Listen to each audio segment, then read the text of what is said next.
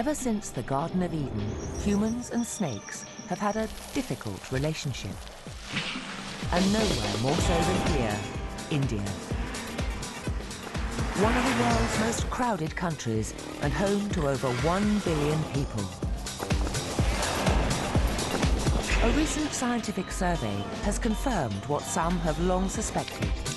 India is facing a hidden health problem of epidemic proportions. It's on a collision course with its snake population, and the human casualty count is far, far greater than official estimates. Reptile expert Romulus Whitaker has committed his life to conservation. Long ago, he realized protecting India's snakes would be impossible without first factoring in human welfare.